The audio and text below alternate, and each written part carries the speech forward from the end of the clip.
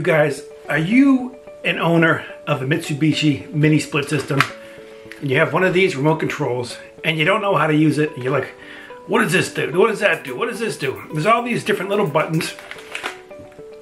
I'm going to show you what all of them do coming up. All right, there are many different buttons, different modes. We're going to go through them nice and quick, show you how to do it, make it easy, make it fun, get the most out of your Mitsubishi mini split for AC and for heating, okay? First, we're gonna hit the on button here. All right, and you can see in the top left corner there, we've got the symbol for the snowflake. So the snowflake is for cooling mode. You wanna cool the house? Snowflake, all right? Next mode is a raindrop. A raindrop is just for dehumidifying, so it gets the air, the moisture out of the air, nice, comfortable. Some people like that, you know. Florida, I'm sure it's really good. You know, you get those humid days, but you want to have the, you don't want to run the air conditioner. Perfect. Heating mode, and you see there, get the little picture of the sun. Heating mode is for the winter use, you know. It works great. These things put off a lot of heat. Fan mode. And fan mode just circulates the air in the room. That's all it does.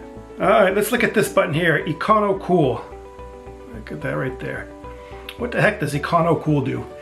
Econo Cool basically redirects the airflow to the occupants of the room. So you feel the cool air on you as opposed to just cooling the room, it'll cool you.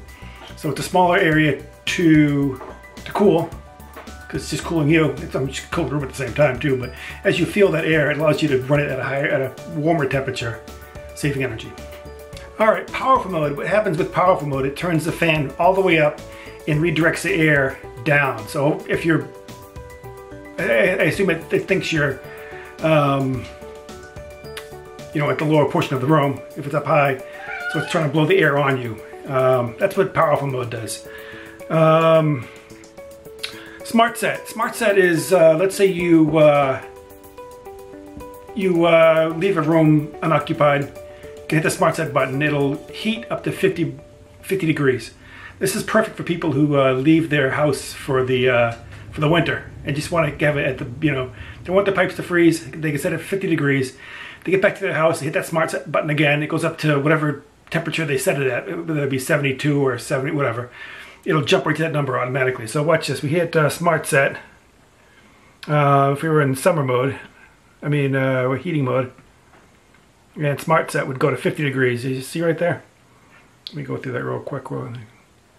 78. That's the temperature it's set for heat, even though that's not what it's. This is the default for the for this remote control.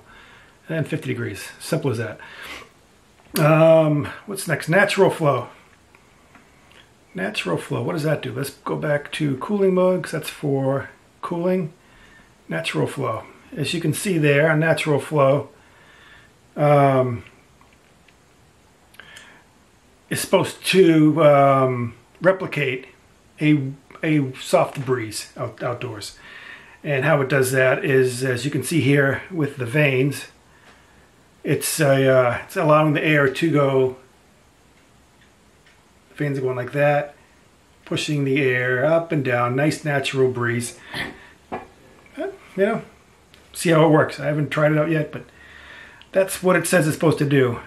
Here we have the fan speed button.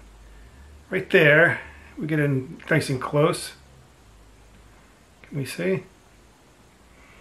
Is a picture of an ear, and that's silent mode. It runs the fan really, really slow. And you see one dot is low speed, medium, medium high, and full speed. All right.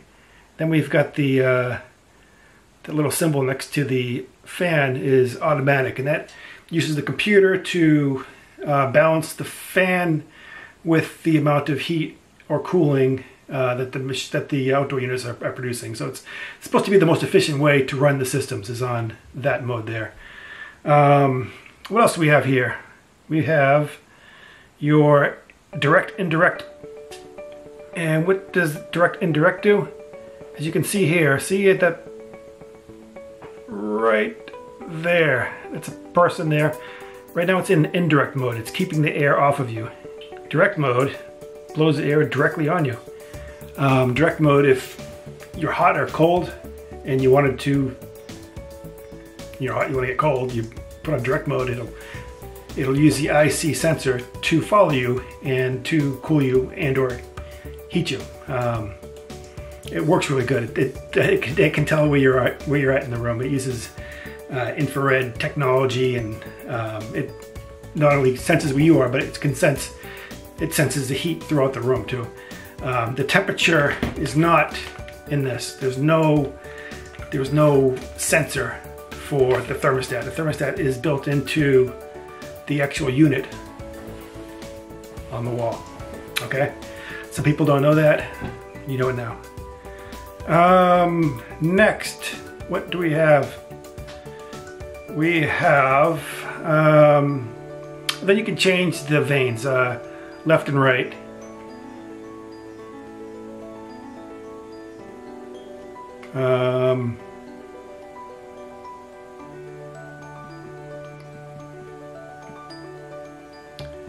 See, you can, they're automatic mode of those little symbols there. So you can change all these different, that's swing mode, and you can control them left and right. And there's also the wide vane here. You can see at the top, left, center, center right, right, far right, and swinging left and right. And of course we have, you know, your timer buttons, and then we can set time, we can program the unit also, but we won't get into that this time. That'll be another video altogether. All right, guys, I hope you got a lot out of this video here. This is kind of one of those, not really action-packed, but you know, it's got a lot of information. A lot of people don't know what these systems do and how they work and stuff like that. So now you know. All right, thank you very much, guys. Like, big thumbs up, share, subscribe. Thank you very much, guys. I love you. Bye-bye.